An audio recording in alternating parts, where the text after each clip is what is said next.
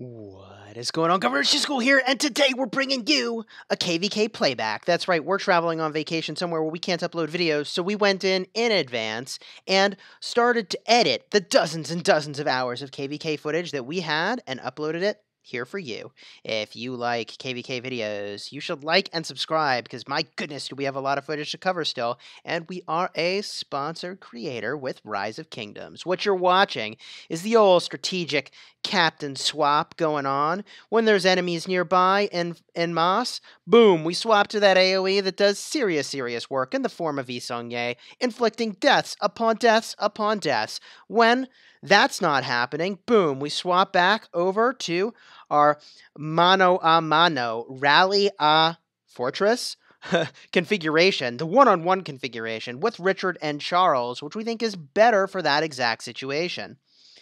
In this particular instance, DFH has already defended successfully many times with this fortress. However, we happen to log in and see that this was getting hit. We're on our mobile device right now, our cell phone, which is why the proportions aren't quite right for this video. And the defense is not going particularly well. What we did when we were going offline is we would join DFH, drop our captains into this fortress so that they could use them to at least defend themselves more effectively. We were a T5 player. Most of their players were not. I want to call attention to the many noble players that put a ton of troops into this fort trying to defend it. The thing that went really sideways with this particular defense that you're watching here, unlike other defenses that they did very successfully, is that they're not able to maintain 2 million troops in the flag or the fort at all times. And so OV is getting some value here by virtue of our not having the full number of troops into the structure. So they're getting some amount of value. However, there it is. Defense has concluded. Let's get a look at the report. This probably goes very well for them. 1.4 million dead for DFH and 900,000 dead for OV, but we did get some incidental AoE value. Let's see what that looks like. Let's see how much AoE value we've obtained here. Some of these armies, they have 0 dead, and that is because, oh, there's 12,000 dead. When they have 0 dead, that's because they got hit by Richard's AoE, which doesn't actually do any damage, so it's registering that they were a part of the report, but nothing happened to them. There's another 10,000 that we killed, and cruising along, here's another 1,000 or so that we killed, cruising along, another 5,600. So it's probably more like 1 million dead in total for their side once we get to the bottom of this report, which, honestly, is not such a bad ratio. It would have been just totally one-sided, however. Ugh, we got jumped to the top of the report because we had a gatherer come back. That's awkward. Now, how did we have a gatherer come back? We must have been scouted. I don't know how that would have worked that way. Anyways, we're going to make our way to the bottom of this report again. Something I learned the hard way is you really should favorite the report and then start to look at it, because otherwise new events bump it around. There's another 8,000 dead. There's another 3,000 dead. There's another 10,000 dead. We got some sweet value with the AoE. Not enough to offset the cost of this rally, and I'm pretty sure at this point DFH decides, I think we've had enough defending this particular fort. Now we're back to 2x speed in the open field by the bridge. Did I mention bridges in this channel once, twice, 5 times, a dozen times? Bridges are strategic choke points. You really do want to own them. Oh my. Here we've got some crazy amount of open field combat around the bridge. Looks like Shifty's marched his armies right into the center of where all of our armies are. Hopefully we get a look up at that combat. Oh, but I see why we haven't moved. There's more going on down here. Oh man, talk about getting caught out of position. Poor Jup. Totally out of position there. That army's not getting away. Yikes.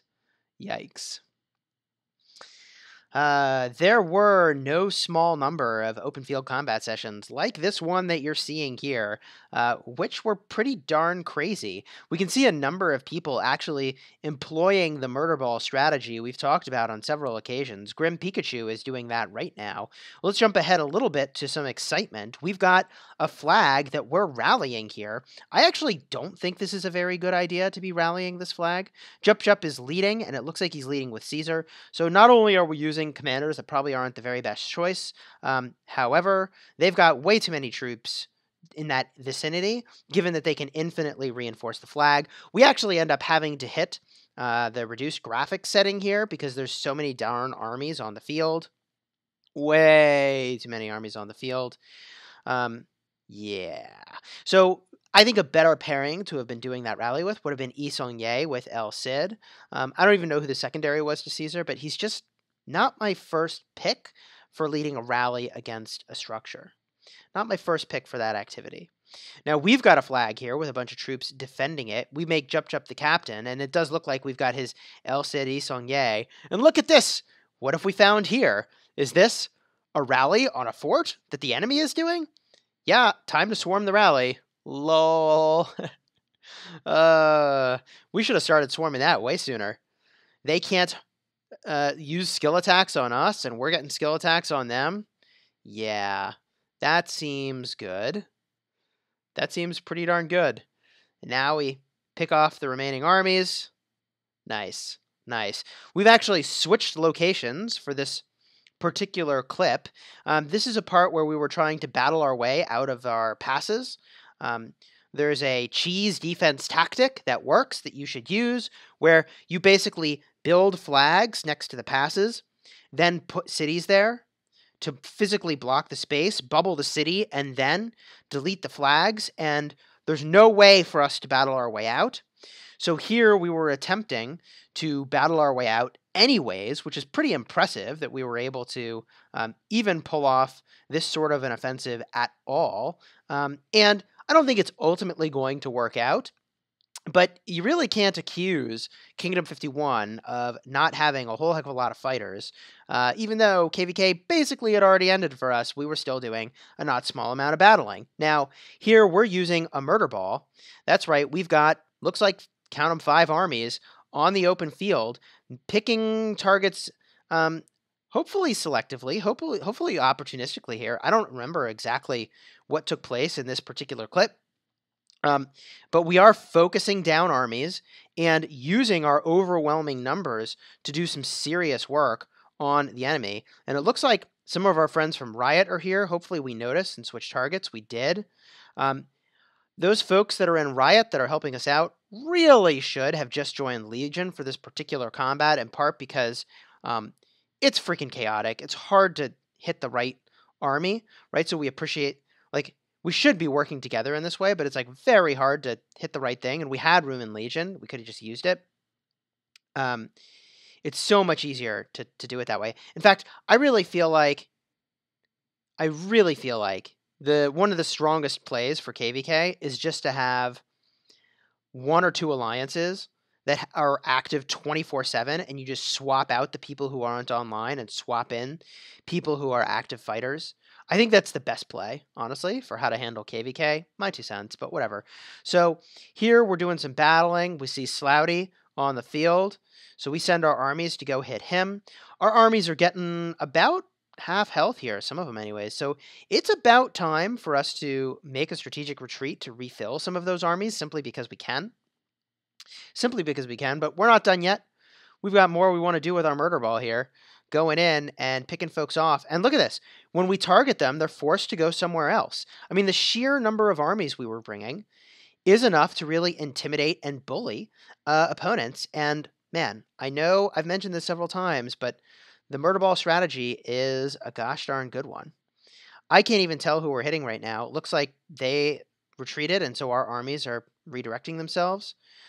Here we've cut a little bit forward in the footage where we've sent 4 of our armies back to refill, and we've got our infantry on the front line. We're probably doing some non-trivial amount of troop healing right now as well, because as you can imagine, when you bring 5, count them, 5 freaking armies to the battlefield, yeah, you're going to have a lot of healing to do afterwards. Make sure your hospital can handle that. And don't fool around with that, by the way. All it would take is for you to get disconnected with your armies in a bad position, and then your hospital will overflow if you already had a lot of troops in there.